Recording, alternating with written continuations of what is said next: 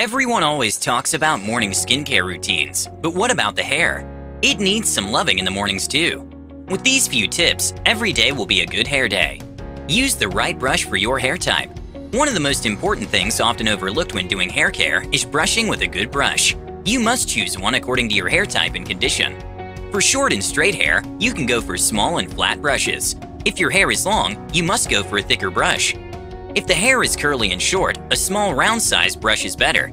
If the curly hair is long, a larger, rounder brush is the right one. If you're in doubt, just remember to always choose a non-synthetic brush. Let your hair breathe.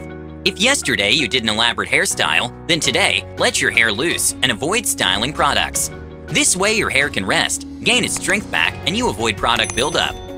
Don't grease up. Wear a soft headband whenever you're applying skincare or makeup products to your face, so you avoid products touching your hair and giving you greasy roots. Wash regularly. If you have normal skin, washing your hair once or twice a week is enough.